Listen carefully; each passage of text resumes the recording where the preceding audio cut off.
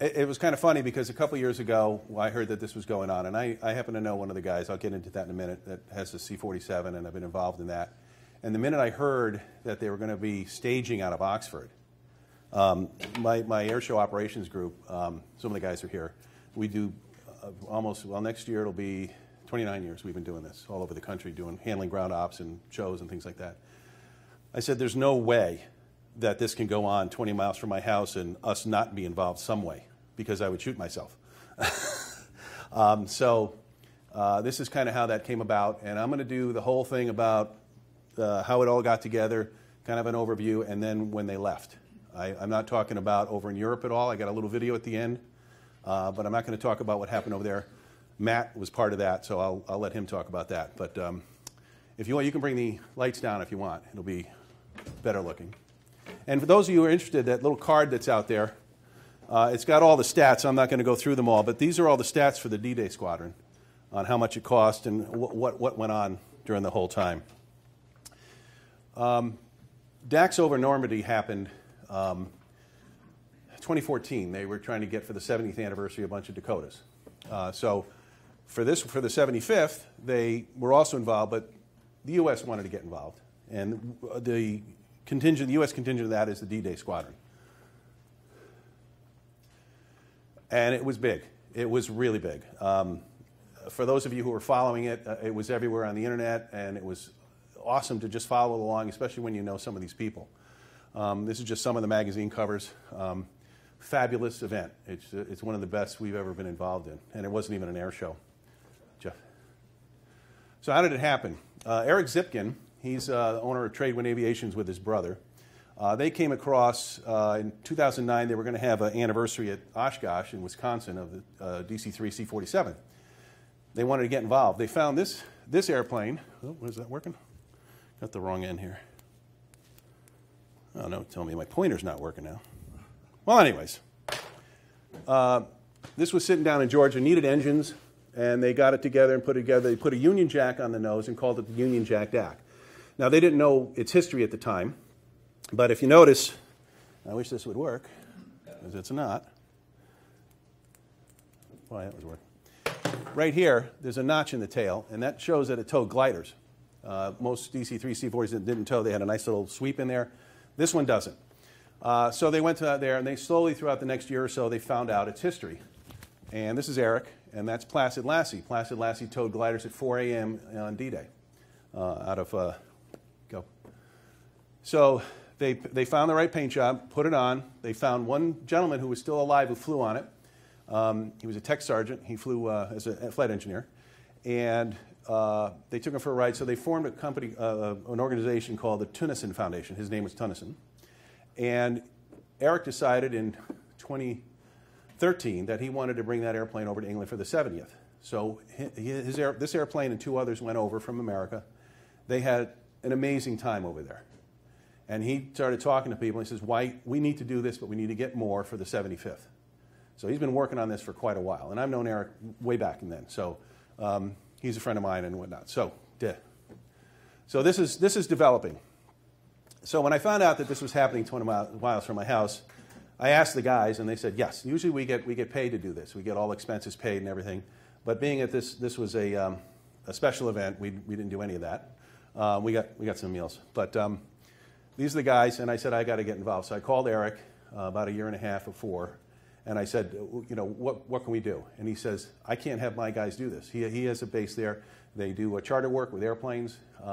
He can't take his guys off to park a bunch of C-47s. So I was involved in that. Next one. Over the year, we started doing a lot of things and planning things, and I'll get into this a little bit later, but if you notice, they're all pointed down. This is the final plan.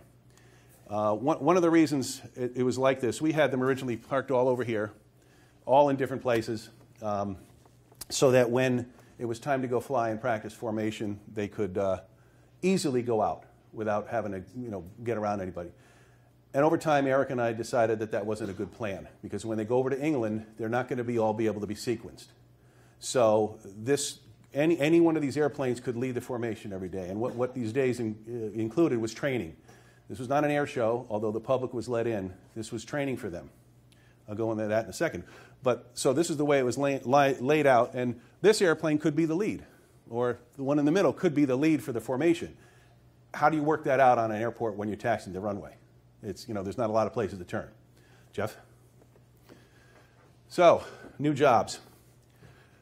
My load increased a lot starting in January. I had to find volunteers now all of a sudden because they were going to open up for the public. It wasn't just my guys handling the airplanes. The other problem was I also in school. I do special ed at Cheshire High School. I can't just take a week off during the year necessarily. So I could only get there at about 3 o'clock, but Jeff Clark and some of the other guys were there during the days. So they took over. I located sponsors. Next thing you know, I was coordinating reenactors, who Matt was one of them. I had to work with the marketing department on marketing this. Parking spots, where's everybody can park? It's not a venue where you can have a lot of car parking. We designed signage and placements, the parking map, and even the dinner centerpieces, believe it or not, I had to find. Believe it or not, we found them. Just like that. It was unbelievable. Everybody wanted to be a part of this. It was just amazing. Jeff? Okay, the planes that were involved, I don't necessarily have to go into them, but this is Placid Lassie, the flagship of the organization, and a D-Day veteran. Spirit of Inovia came from California, a good friend of mine from out there. Liberty C-47 is a D-Day vet. Virginia Ann was a D-Day vet. Miss Montana came from Montana. She was a smoke jumper, very famous, and it was on CBS Sunday morning. They had about a 15-minute piece on her restoration to get over for this event. They put their whole heart into it for a year and got it there. So it was pretty amazing. Jeff, next one. There we go. Miss Virginia, believe it or not, she's based in Virginia. That's All Brother, which led its whole division during D-Day. So it's a pretty famous one recently. D-Day Doll was also a D-Day veteran. Flaybob Express was a corporate airplane for, not a corporate, the royal family and stuff over in Europe during World War II. Betsy's Bomber that came in late in the war. Historic Flight Foundation. It's actually a C-50, it's a DC-3, but they were still allowed to play with us, And go next slide. So that's a quick overview. Early arrivals. They were going to come in on Sunday the 12th of May and leave on the 19th, which was also a Sunday. So they're going to be there for a week. I got a call on Saturday, the 11th. We're coming in early because Sunday's supposed to be raining. The rain was coming up the coast. They were down, a lot of them were down in Maryland. All of a sudden, I got to get a bunch of guys, and we got to recover a whole bunch of them. So this is twilight on Saturday, May 12th. We all got there, and we collected 4 of them just as it got dark. It was pretty exciting. The next day, solid rain. They didn't do anything but relax and have dinner and lunch and whatever. Jeff? This was Monday. More rain. There's some of my guys sitting under the wing. I think, Dave, were you there? Yeah. It's trying to stay dry. That's All Brother, and that's Virginia Ann. Next one. So, the activities. What did they do every day? They always had a briefing in the morning for a formation flight. It's not an easy thing to move these airplanes around and to get them in position, and it was practice for them. This comes into play later. They'd have lunch. They do safety briefings, which included a lot of things I'll get into in a minute. They brief sometimes for a second formation. Not every day, but sometimes they would, and they'd go up and formate. If you were around in the middle of May, you probably saw some flying around, because I was out at school, and a whole 6 of them came flying over my head, and I was like, I just didn't want to be at school, because they're all the guys I know. And then public access open from 9:30 to 5. And we had dribs and drabs during the week. As we got to Friday and Saturday, there was a lot of people, and it was pretty fun. Jeff? This was the route they were going to take. It's called the Blue Spruce route. It's an old World War II, except for Oxford, and that wasn't there in World War II.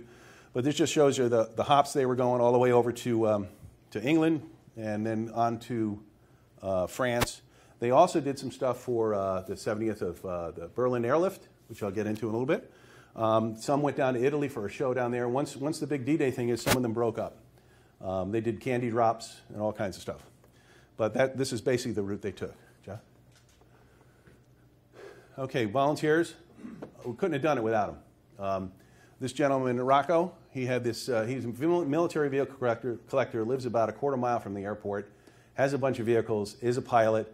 He came over and says, "What do you need?" And we use this little mule a Vietnam era to move people back and forth, ice, water, whatever. It was very handy. Mark Corvino was my volunteer coordinator because I couldn't be there every day. Mark's from the Connecticut Air and Space Center. And this is Dave and Alan, I think, one of the days we were there. Remember, this is a week. This is a whole week. So we had to man this whole thing for the whole week. So it was just it was a lot of fun. Next one. Press day. Wednesday was press day. They did a flight from Oxford up to over Pratt & Whitney to salute the engine maker. Although one had Wright engines. One of the C-47s had Wright engines. This is Dave Hamilton, which I'll get into later. He was a Pathfinder. He's the last surviving Pathfinder that went in before all the jumps to set up all the beacons and things. So we had a lot of press there, and did get a lot of press. It was on the Hartford Courant, every paper you could think of. Jeff? We've got some reenactors. Matter of fact, that's Matt right there. The gentleman on the right, the far right there, that's Mark Castiglione facing us.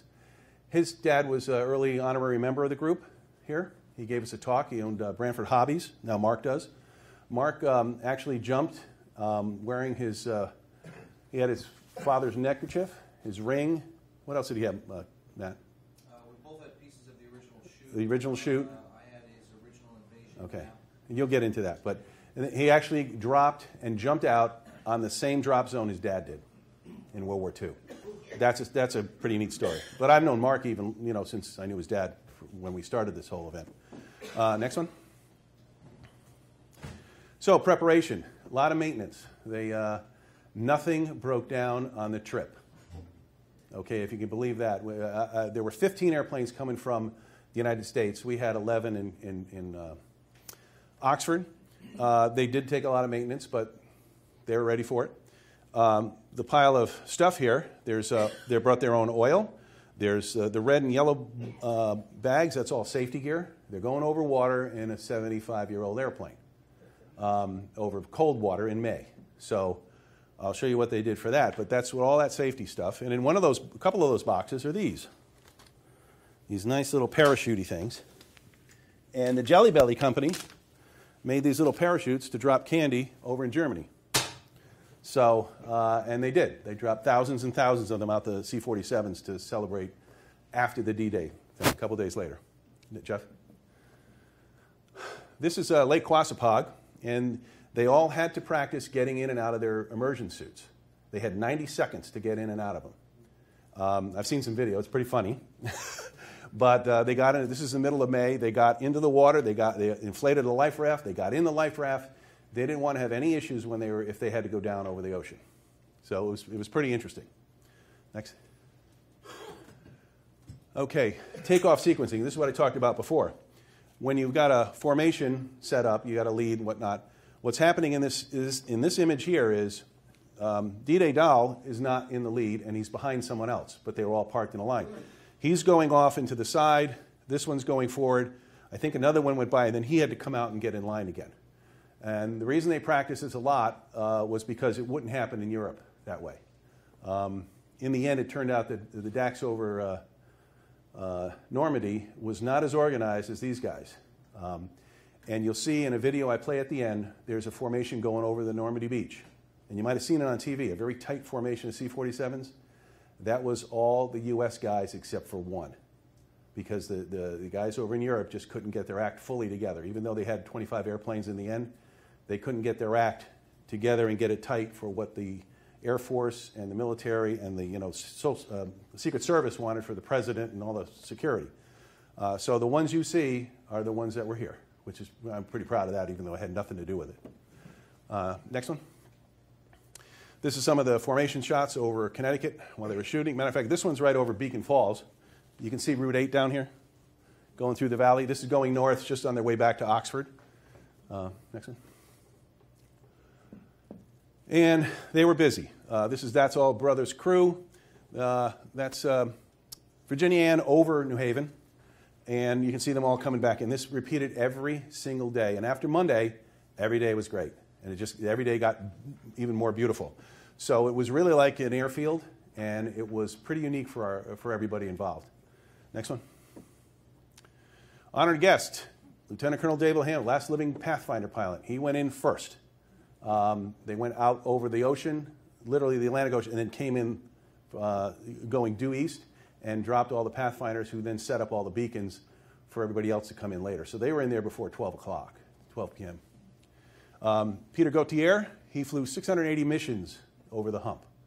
And I don't even want to fly over the hump once, but he did 680 of those. And so those were our two honored guests at the dinner. And he ended up going over there, and he was a celebrity. You couldn't believe everybody interviewed him. So, next one. We had a big send-off dinner on Friday night. This is where our job gets tough. There's 4 airplanes that we had to cull out of the line and bring over, set it up, and then when everybody left, we were still there. You can see us over here, moving them back out to put them back in line so they could fly again tomorrow.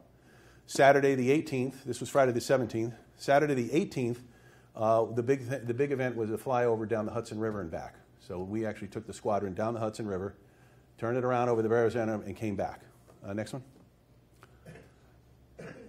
And it was spectacular. It was a beautiful day. This is the Spirit of Bonovia, which actually was Chiang Kai-shek's airplane at the end of the war and then became part of the civil air transport for China before it eventually made its way back to the U.S. I'm actually in that with my wife. This was taken from Miss Virginia by a gentleman. And next one. It was stunning going down there with all these airplanes. And that was a shot taken down in New York of us coming over down the Hudson. And then we turned around and went back. And it was spectacular. It's, it was really amazing. Next one. And it was good practice for them. Tight airspace. Anybody ever flown down that route is a lot of coordination with the FAA and other things. Just friends. My wife and Jeff Kaufman. Jeff's the pilot for that airplane. It's owned by a winery out in California. We've known Jeff for about 7 years out there. And all those years was the first time I was able to go flying with him because we're always too busy working the show. Great guy. Mo is one of the organizers of the D-Day Squadron, marketing, and that's just one of the crew after we went down the Hudson. Go ahead. And I have to say, some of us, my guy, we knew a lot of these guys before. We knew about half the crews before, and we've worked with them at air shows, and they've flown other airplanes, so we've known them. And then we met the other half. So it quickly becomes a real family. It's a pretty neat thing. Photo tour. Because the photo tour was Saturday morning and Sunday morning, guess who got to be there at 5 a.m. to open the gate for the photographers? Me. I wasn't there all week except at the end of the day, so that was my duty. Plus, I like to take pictures. But these guys all came in. They paid to be here, and that helped support the group. The light was beautiful, and it was amazing. The photographers just had a ball. Next one. And these are the ones who were allowed to go out on the runway and do other things. They paid a lot of money to do that, and they got some fantastic shots. Jeff? Mission begins. Okay, this is Sunday morning, the 19th. It got a little more emotional for me than I thought because here they were training for a week, just like a mission. They're doing security, safety, everything, all the planning. And next thing you know, they're going to leave, and they're not going home from an air show. They're just starting. Okay, so this was, I didn't get teary-eyed, but I got choked up because these guys are heading out, and we're sending them off. And it's dangerous flying these things when you've got 75-year-old airplanes. So they had briefings in the morning. The photographers were out. The planes were ready. Father Ted Leonard, he was a friend of the Bonovia owner. He ended up blessing all the airplanes. And Father Ted has an interesting history. We rode with him on the airplane down the Hudson. Father Ted is an Anglican Catholic priest. I don't even know how that explains, but that's what he said. He was in the Navy flying C-2 CODs, which were the carrier onboard delivery planes, going out to the carriers and back in the early 70s. He got out of the Navy. He became a priest. He went back in the Navy in '89 and became a Navy chaplain during Desert Storm. So he was a Navy pilot, and it was just really interesting because you don't really see that when you see this. But he had a dual career in the Navy with the minister in the middle. Next one. Saying goodbye. That's John Sessions. He owns the Pan Am one. Some of my guys, Mo. Actually, that picture of Mo, he's talking to Dave Rogers, who's back there. And Mo is Italian. He came from Italy, has an accent. And he's telling Dave that he had a deep mistake when he had pineapple on his pizza the night before. And you cannot do that.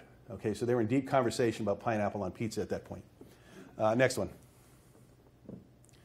So it's start time. They're all geared up. Now, they didn't all go at once. I think they were spaced out over about 2 to 3 hours. When one was ready, they went. They weren't going over in formation. They didn't need to do that, so they didn't. The first one took off, Miss Virginia took off probably about 8 o'clock, and the other ones followed. They were all gone by about 11:30. But you can see it was pretty exciting. It looked like an air base in Europe. It was unbelievable. Next one. That's Jeff heading out. This airplane was a little bit different. The Spirit of Bonovia, it has speed mods on it. It's got tighter cowls and gear doors that cover the landing gear, which not like most C-47s don't have that. He's got squared-off wingtips and long-range tanks. So that little hop, skip, and jump you saw on the map, he went right to Greenland. One of the problems is at Presque Isle and at Goose Bay, Labrador, they only had a 150-gallon tank truck. So it was multiple runs to fill the planes up. No, not 150 gallons, sorry, it was 700, but still, they take like 1,400 gallons. So it was very slow. They just decided to go. And some of the airplanes had long-range tanks on board that they put inside, like big oil tanks inside the plane, and they would feed off of those, so they didn't have to stop as often either. And that's Miss Virginia's first one out. Go ahead. I think you took that shot, Jeff. This is leaving. They wouldn't let him go. It's unbelievable, the excitement that happened. Placid Lassie was the last one to leave. Eric did not plan it that way. It's the way it happened. Next one. And, we were all wishing him Godspeed. We choked up a bit. Jeff took this picture of one of my guys and his son. His son was there the Saturday that they came early, and he got to see them leave, and that's just, I just like to end on that shot because it's pretty neat. Before I go on to the next one, any questions? Yeah, John. On two subjects. One, did the planes have modern radio equipment? Good question. Two. Yes. You said one guy went into Normandy to place beacons. Right. Were those radio beacons or light? Light beacons. And radio, like, Matt, they were like, you do a radio direction finder, and you just home in on a signal. So it wasn't, we're over here, and it was a series of things like that. And yes, they did have, most of them all had modern electronics, GPS, everything on board. Jerry? Yeah? So did you have to coordinate each one of the stops with the... No, we were just Oxford. They had coordinators for all of that, but what happened, and it worked out really well, was that we took a huge load off of the group. They could focus on what they had to do. I mean, when they left the airplane after a flight, they either went to lunch and then had a briefing, or had a briefing and then went to lunch. And they always debriefed anyways after each flight. So it took a huge load off, and Eric was so happy that, and he knew what I did before I talked to him, but he was so happy to have us on board, so it was really good. And for us, it was probably, for a week-long event, which we've never done, it was probably one of the best things we've ever done as far as, excitement, the thrill of it, the adventure, everything about it. Even though we weren't going, we were living through them. Yeah. Okay? So it's pretty neat. Yes, John? Jerry, what was the average or typical cabin temperature of those planes? It all varied. Some were insulated. The DC-3s were really nice because they had insulation and leather seats, and the other ones had troop seats and like no insulation. So it varied, but they bundled up. So they were probably in the 40s most of the time, I would say. But and I didn't get any exact temperatures. But and all these people, now there was no foundation that spent all the money on this. Okay, everybody had to raise their own funds, and there was a few American DC-3s that had to drop out. The average ended up to being about $150,000 to $200,000 just to go. That's how much they spent. And it was no donation, no corporate underwriter. There was a lot of help with the gas, a lot of cheap gas prices. Some of the oil was donated, but still, the spare parts they brought, you couldn't believe it. They had tires, they had spare engines, they had all this stuff, and it had to be weighed, because then you can't get on with 3 bags because you're going. They were away. Some of these guys didn't get back till the end of July. Okay, they were over there for a long time doing things. You just can't go over with all your bags and throw them on, and all of a sudden the airplane's out of weight. So, you know, you got on board one of these at Oxford and you say, wow, look at all that stuff. Some of them took it out and stored it, but there were spare parts. You cannot believe it. And some of the, if you're a pilot, you know about 100-hour inspections and things like this. Certain time frames has to be done.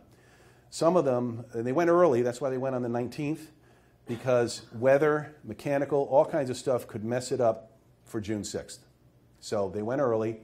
Some of them needed 100-hour checks, and they stopped in Edinburgh at another C-47 that's being restored over there at his hangar, and they spent 3 days doing the 100-hour inspection and getting that all done. So because it was going to be up during the trip, and they didn't want to do it in the middle. So as soon as they got to Scotland, boom, they pulled all the engine cowls and started pulling everything off. It was a huge coordination of this whole thing, let alone practicing with the jumpers, too. But they all ended up meeting at Duxford Airport, which is the Imperial War Museum's airport and museum there, and that's kind of where they started basing out of.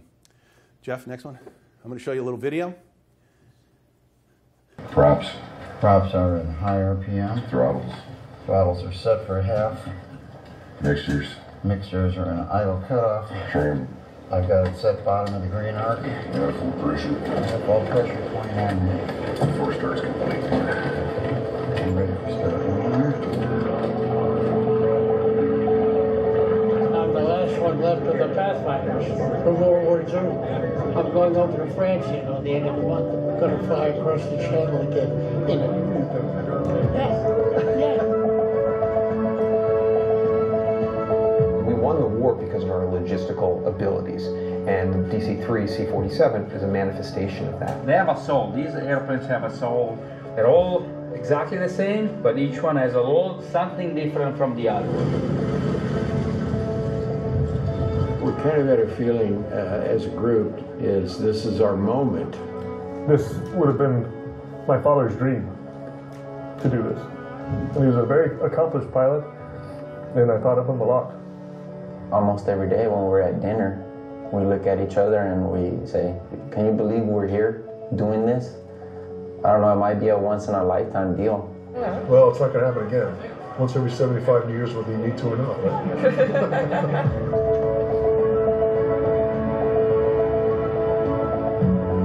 We've got some big ocean crossings to do, and that's kind of the scary part. Of course, it's the same route as Roosevelt authorized in World War II. A lot of people say this will probably be the last large group of these aircraft to do an Atlantic crossing. Now, they thought it was nuts for wanting to fly it across the North Atlantic, and it's probably true. These aircraft are 80 years old, so parts are going to break off of them. Got the planes just as squared away as we can. You see everybody working and tweaking and getting everything done as best they can, but we're going to get these planes there and honor the troops, and we'll do what it takes to get there.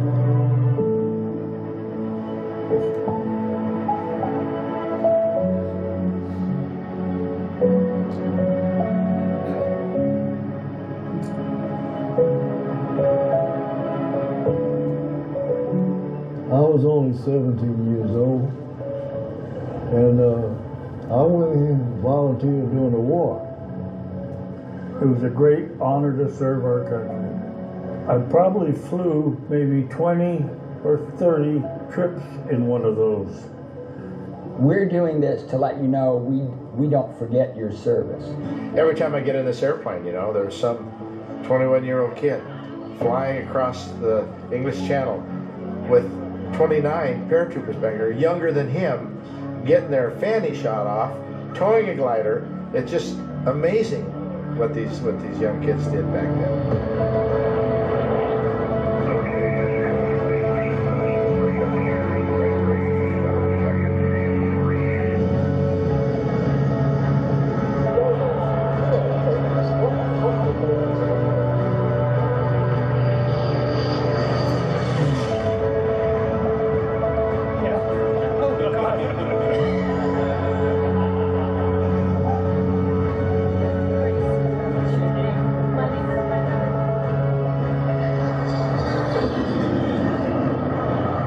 Itself was a great experience, and I think about the 20 and 25-year-olds that flew these airplanes across the Atlantic using the stars as navigation, not knowing what the weather is when they get to their destination, not knowing if they have enough fuel or even exactly where they are. So I was mindful of that on the crossing. I think it was an opportunity to really honor the greatest generation. Very few of them left. we're probably going to lose the rest of them in the next 10 or 15 years. So, I'm a kid.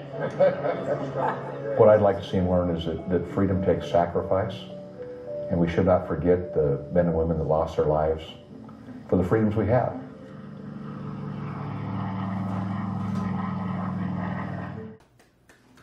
Okay, I'm going to give it to Matt. Good evening, everyone. My name is Matthew Jolwick. I want to thank the Roundtable for having me here tonight. I normally don't stand behind a podium, so if I seem a little awkward, I apologize. I like to walk around, but I think we're getting recorded, so I'll try to stay behind the podium per order. My involvement. I'm, as Leslie said, thank you, I'm your judge of probate here. I'm kind of a mild-mannered guy. I kind of feel like Clark Kent in a room of supermen. Whether you're a World War II vet or all the way through present Gulf War, I just want to say thank you for your service and your sacrifice, because at the end of the day, freedom is not free. And there are those of us that remember that and know that, and I just want to say thank you for that.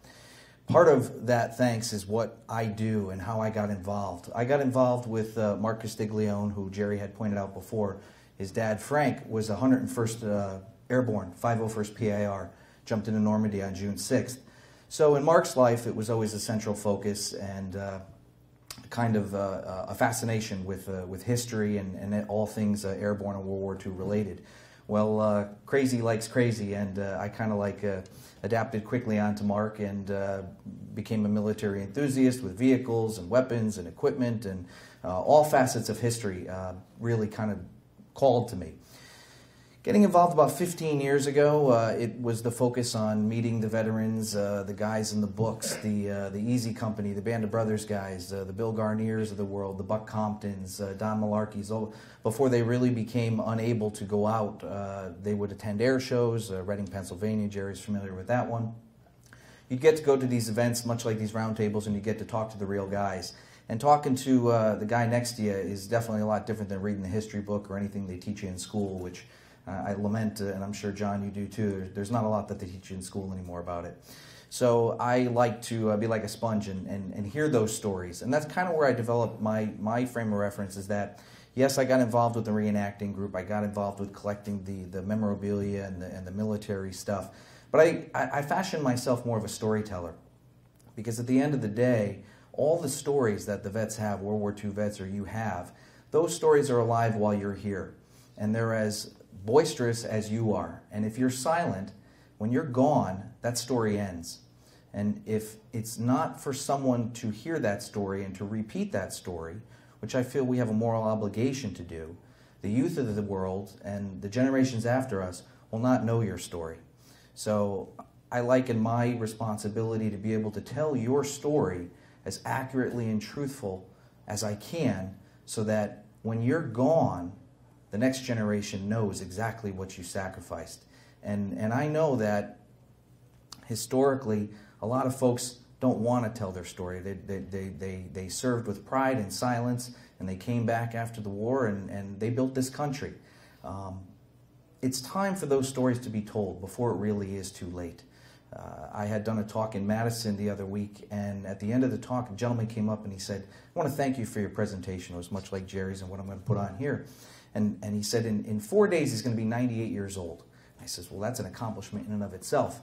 And he said, I was stationed in England in 1944. He said, I was a C-47 pilot, and I towed gliders, and I dropped troops on D-Day, and I did everything you were going to talk about and everything I'm going to show you in a video. And he thanked me for putting on the story. Now, I'm ready in tears here, feeling very humbled that I'm trying to tell his story, and here he is in the room, 98 years old. The sad fact was there was about 85 people in that room.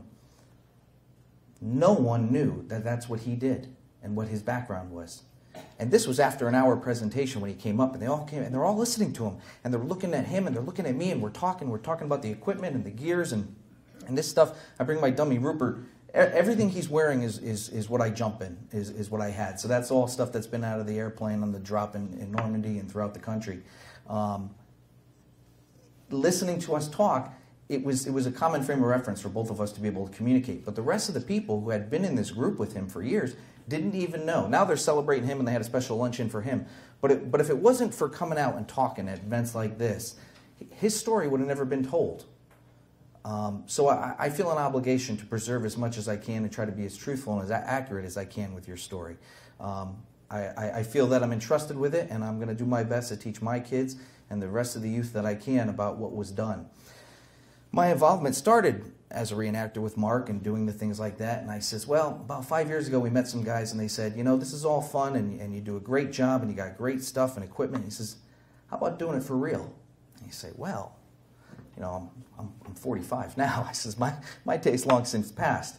4F, by the way. But I said, you know, I tried to do the call and I didn't do it. He says, well, he said, if you go out with us in Oklahoma, you can go to the World War II Airborne Demonstration Team and you could do it for real. And that's when reenacting ends. Because when you're in that door at 125 miles an hour, 1,500 feet off the ground, it's not fake anymore. So what this school does and what this organization does is they travel the world and they show how airborne operations occurred in World War II by actually doing it. We jump out of the C-47s. The video here that Jerry had of the pictures, you saw D-Day Doll. I've been out of her a bunch of times. That was my lift actually in Normandy. That was my drop ship in Normandy. That's all brother. That plane, the Commemorative Air Force actually raised about $6 million to restore that plane. It's like a brand new Mercedes. The paint is wet inside. It smells fantastic. That plane had, I think, 3 combat drops in the ETO. It took part in Normandy on D-Day. I think it did Dragoon in southern France, and it did Varsity in Germany at the end of the war. After that, kind of fell off the radar. It was restored, as I said, for the $6 million. Last October was the first time that that plane had performed any airborne operations, and it took place in Frederick, Oklahoma, at the home of the World War II Airborne Demonstration Team. And there was about 100 of us there, and I was lucky enough to draw the lucky number to get on the first lift. So I was the 8th guy out of that plane since the war. They had 12 guys go up on the day that it had flight operations. So to go out of that plane, being one of the first guys since the end of the war, it was pretty memorable. You kind of stifle the fear at that point in time, and you say, "I'm in a historic moment." And that was a year ago. So what I'm going to do is I'm going to show you a quick video presentation. It's a montage. It kind of takes you through an expedited process of how I got involved, what I did, what it took to train and prep, and the organization that it entails to perform something such as the 75th anniversary. My fellow Americans, in this poignant hour, I ask you to join with me in prayer. Almighty God, our sons, pride of our nation, this day have set upon a mighty endeavor, a struggle to preserve our republic, our religion, and our civilization.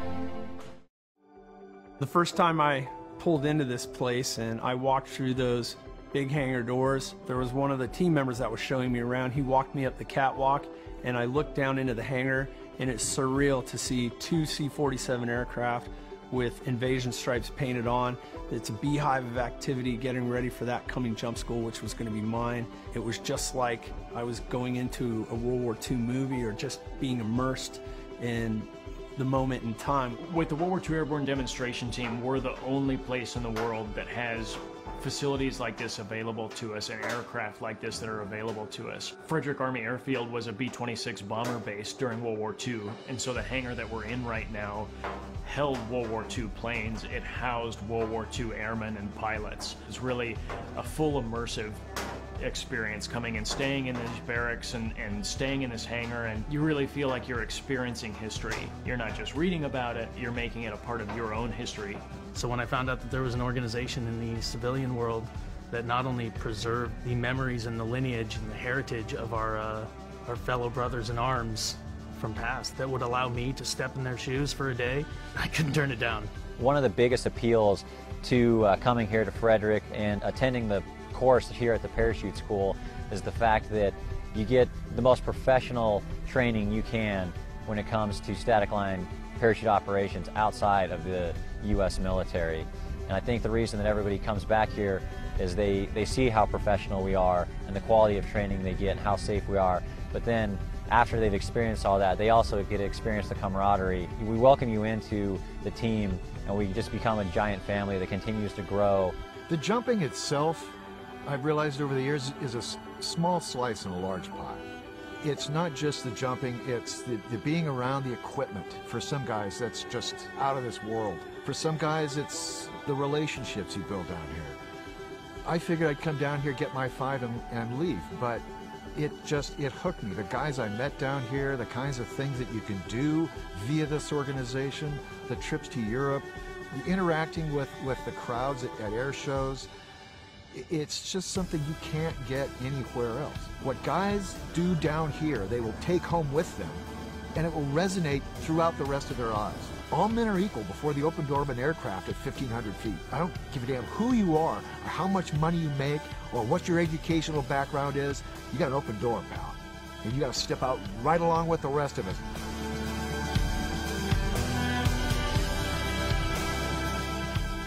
I came home with the same thing we send everybody home with, a sense of accomplishment, confidence, something that's going to resonate throughout your life. Your life is now on a different trajectory. To set free a suffering humanity. Lead them straight and true. Give strength to their arms, stoutness to their hearts, steadfastness in their faith. They will need thy blessings. Their road will be long, hard. For the enemy is strong. He may hurl back our forces, but we shall return again and again. The darkness will be rent by noise and flame. Men's souls will be shaken with the violences of war. Some will never return. Embrace these, Father, and receive them, thy heroic servants, into thy kingdom. As we rise to each new day, and again when each day is spent, let words of prayer be on our lips.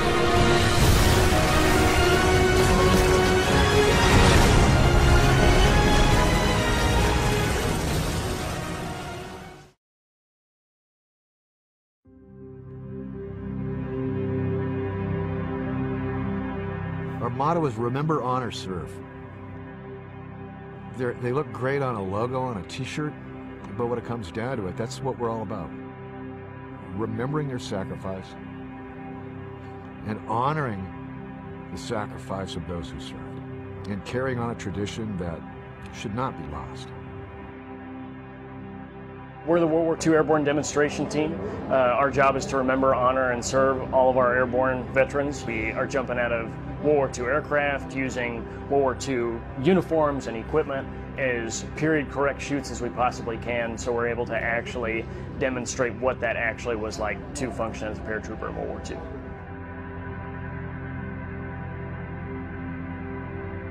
I enlisted on my 18th birthday in April 9th, 1942.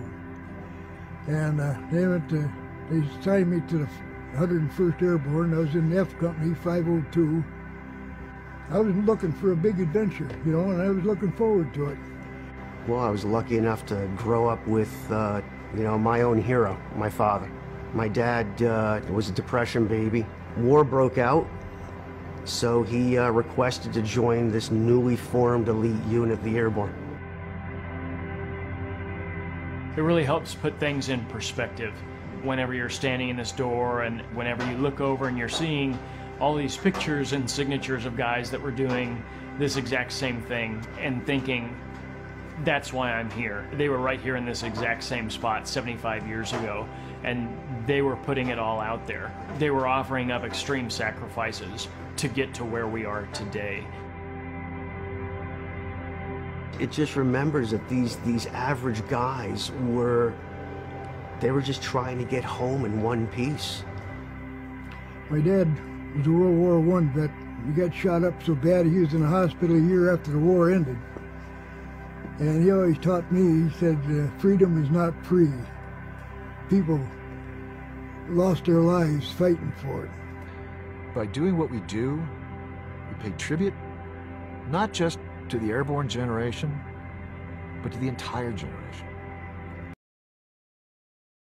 Ladies and gentlemen, we may be approaching a fateful hour.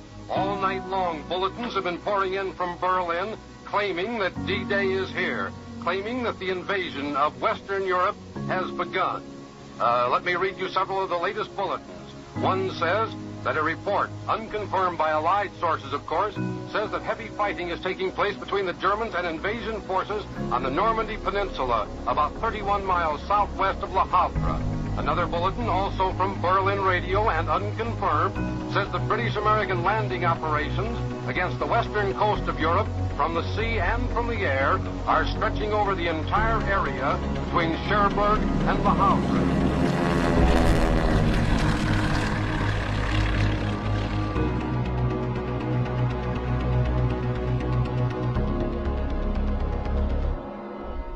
You know, what we have today, we owe to them. And I think to be able to embrace them and bring them out of the shadows and give them their due, it's important. There's streams of tracers and anti-aircraft fire coming up, and instead of slowing up, let us jump, he speeded up a little bit and started dodging these things. He turned the green light on. He rolled the plane sideways and threw me off balance, down out the door head first. I looked up and there was a ground, and I looked down and there was a chute. Now, I'd never been to France before, but it didn't look right to me, see? Next year marks the 75th anniversary of the invasion of Normandy, Operation Overlord. Our team will be going over there specifically in support of the airborne operations that are going to be ongoing to commemorate the event. What makes this trip unique is we can really promulgate our mission of Remember, Honor, Serve by going over there and remembering what these guys did 75 years before us. The reason it's so important to us to be there is this is the last big event that they're going to have over there. This is the last time that we're going to see any number of vets around and healthy and able enough to attend the event. So we want to make it as big and memorable as possible for them.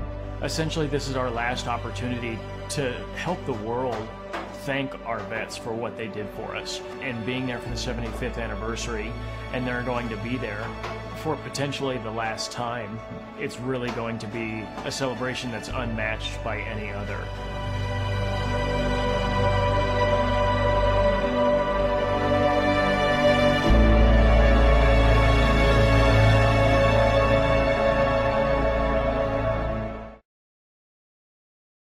O Lord, give us faith. Give us faith in Thee, faith in our sons, faith in each other, faith in our united crusade that will spell a sure peace, a peace invulnerable to the schemings of unworthy men, and a peace that will let all men live in freedom, reaping the just rewards of their honest toil. Thy will be done, Almighty God.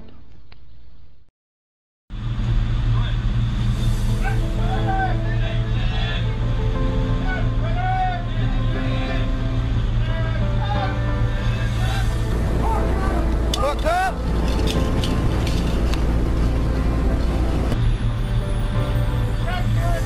Check your equipment!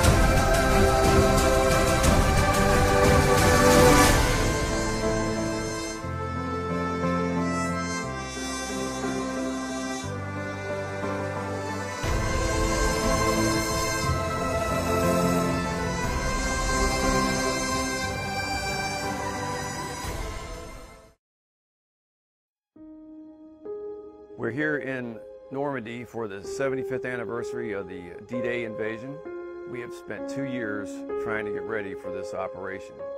It's been a very long haul. Our team has 70 personnel who have come over to do our mission, which is to remember, honor, and serve the World War II veterans. Our mission extends beyond that to teach the history of the airborne to the world.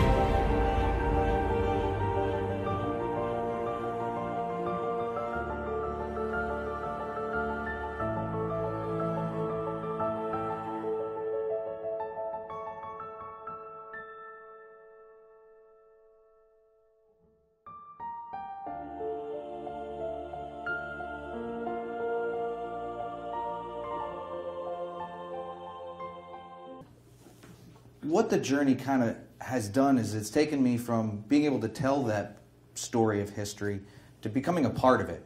And as Jerry indicated, there was so much involved with going to Normandy. From the airplane perspective, you had the extra engines and the equipment and all the stuff to get over there.